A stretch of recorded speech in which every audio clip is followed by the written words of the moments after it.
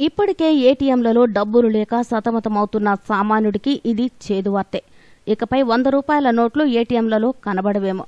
ఎందుకంటే ప్రస్తుతం చలామణిలో ఉన్న 100 రూపాయల నోట్లు దాదాపు జీర్ణావస్థకు చేరుకోవడమే.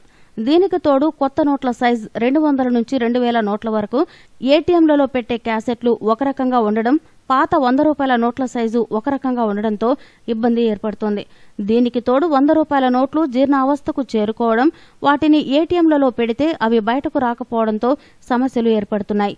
100 రూపాయల నోట్లలో కొన్ని 2005 కన్నా ముందువి ఉండడంతో సాంకేతిక కారణాల వల్ల ఆ డబ్బును ఏటీఎంలు వినియోగదారులకు అందించలేకపోతున్నాయి.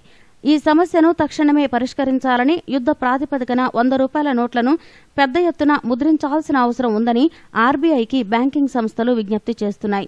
వాస్తవానికి నోట్ల రద్దు అనంతరం ఆర్బీఐ 2016-17లో 5 లక్షల కొత్త 100 రూపాయల నోట్లను విడుదల చేసింది. అయితే ఈ మొత్తం ఏమాత్రం సరిపోవట్లేదని 2000 నోటును మార్పిడి చేసినప్పుడు 100 రూపాయల నోట్ల అవసరం ఎక్కువగా ఉంటుందని బ్యాంకర్లు పేర్కొంటున్నారు.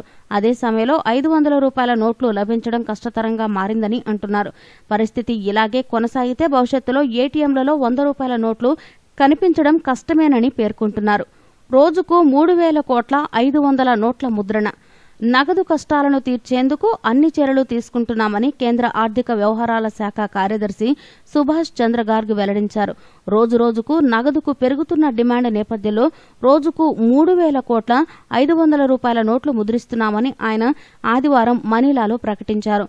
ప్రస్తుతం దేశంలో నగదు కొరత సమస్య అతి తీవ్రంగా లేదని, ప్రస్తుతం ఉన్నటువంటి డిమాండ్ను కూడా అతి త్వరలోనే తీర్చేస్తామని వెల్లడించారు. మీకు ఈ వీడియో నచ్చితే లైక్ చేయండి, మీ ఫ్రెండ్స్ తో షేర్ చేసుకోండి, కానీ సబ్స్క్రైబ్ చేయడం మాత్రం మర్చిపోకండి. Thanks for watching.